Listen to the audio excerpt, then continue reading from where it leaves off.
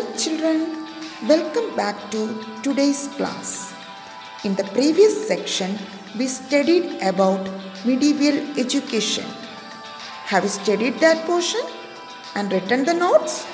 Okay, today we will learn about art, literature and science of the medieval period. This is the last part of this chapter. Let's start.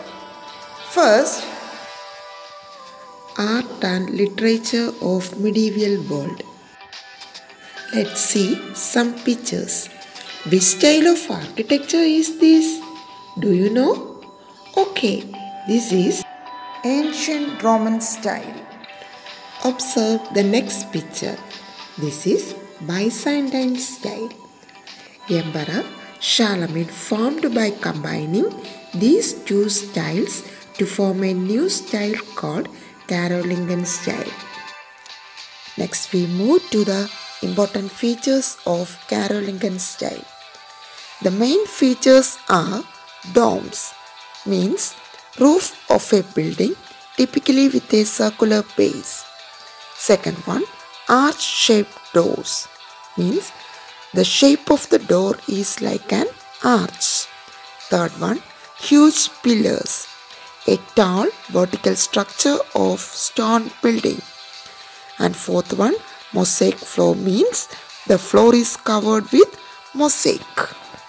The Europeans got acquainted with the Islamic culture during the Crusades, means during the Crusades period the Europeans were aware of Islamic culture.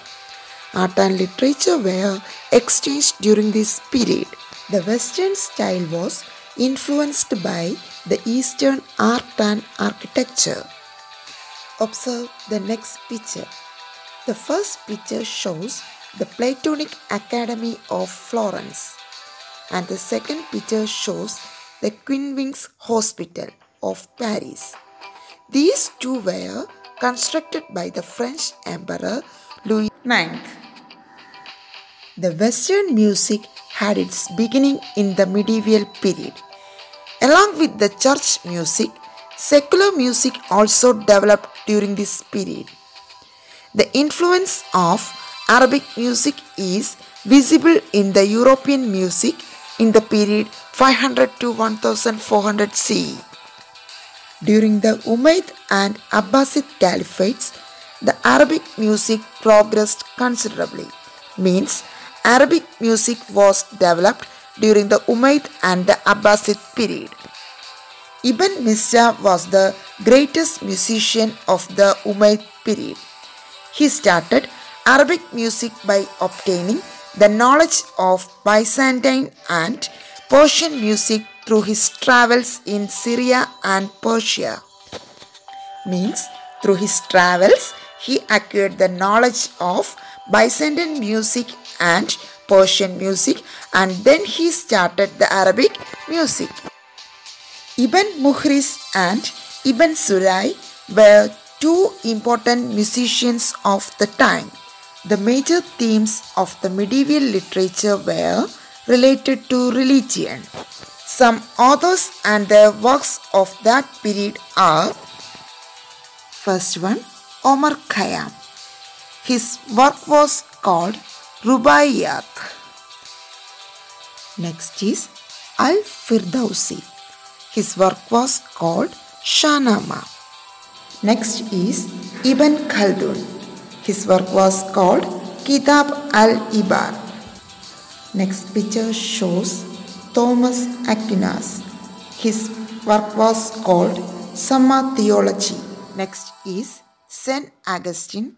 His work was called City of God. Next picture shows Peter Abelard. His work was called Dialogue. Next is Kalhanan. His work was called Rajatarangini.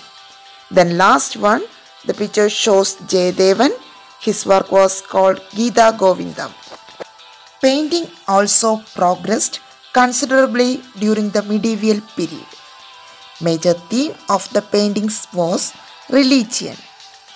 Santa Trinita Madonna by Seni di Peppo is an example of the progress of painting during this period.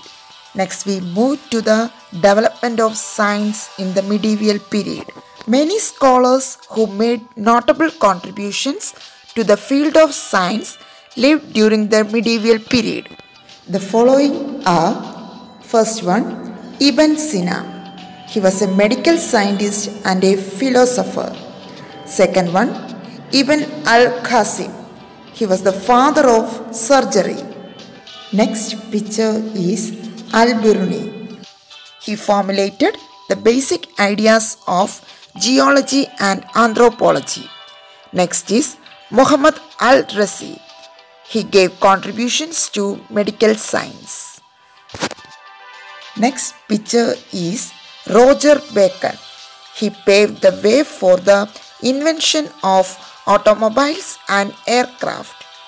And next picture, Bhaskara II. He gave notable contributions to astronomy.